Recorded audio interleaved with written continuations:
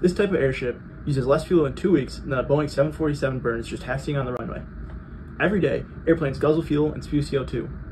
But this specific, unique type of aircraft promises 90% fewer emissions.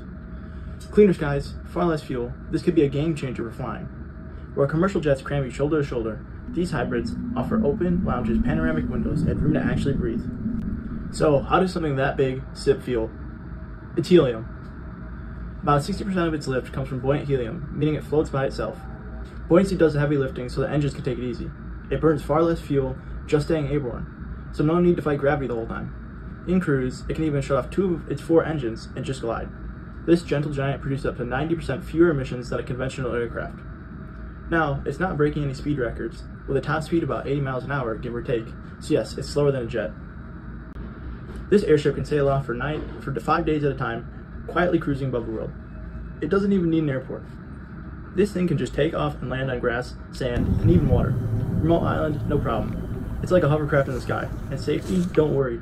It's filled with helium, an inert gas, not hydrogen. So no Hindenburg-style fireworks here. What is this type of aircraft I'm talking about?